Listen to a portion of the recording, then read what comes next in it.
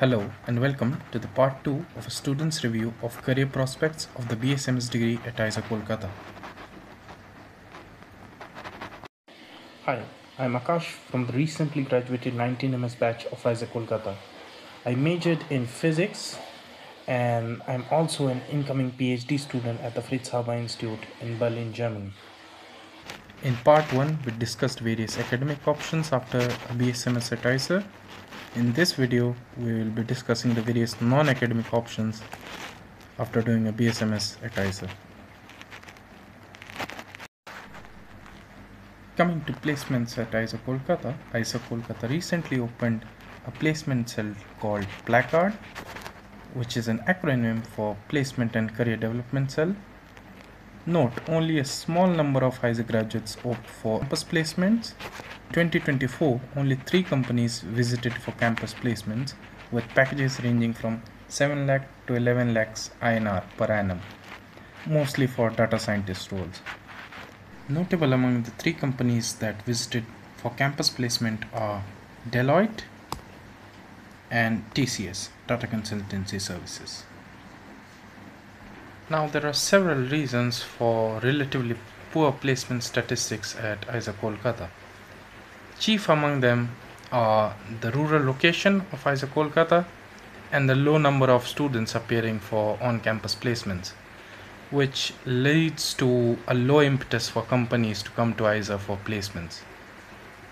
Now, it's also a known fact that most IISER graduates who take up placements leave their jobs within 1 to 2 years, usually for PhD or MBA programs, which has led to a bad impression among recruiters. Now, most IISER students consider placement as a backup and not as the first priority. This leads to a lower impetus for students to apply for on-campus placements. Also, most of the people who are looking for jobs usually go for off-campus placements. Now, coming to entrepreneurial opportunities at IISER Kolkata, recently authorities have been working a lot on improving the entrepreneurial opportunities at IISER-K, and in fact, in this regards, they have started the incubation center at IISER, which is called Rise Foundation IISER, and IISER also has an entrepreneurship club called the ECEL.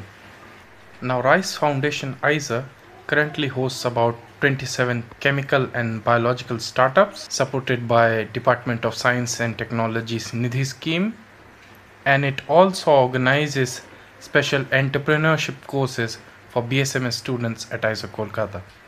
Now, thanks to a good coding culture at IISER Kolkata, a number of IISER-K alumni have also opened tech startups, namely Vikas's Quantum, Wevel.ai.